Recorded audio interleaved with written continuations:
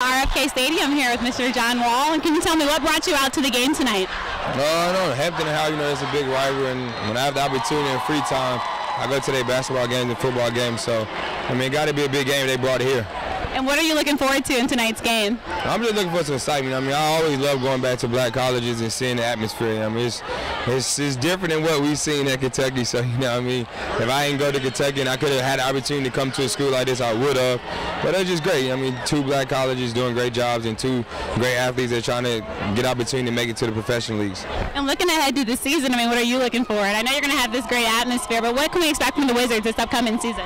It's better than last year. Each year we're just trying to improve. I think we would have been better last year, but we always can say, what if I didn't get hurt, or what happened? But we just want to come back and compete and try to make it to the conference finals. Cool. And really quick, what have you been doing in the off season to prepare for the season? Working out, staying in shape, and sleeping a lot. All right, cool. And I hope you get to enjoy some of the festivities around this game. Here at RFK Stadium with Kelly Oubre Jr. Is this your first Howard-Hampton game, and how was the atmosphere for you being here? It's pretty energetic and lively. It's my first game, like you said, and I'm just enjoying it, soaking it all in, enjoying DC.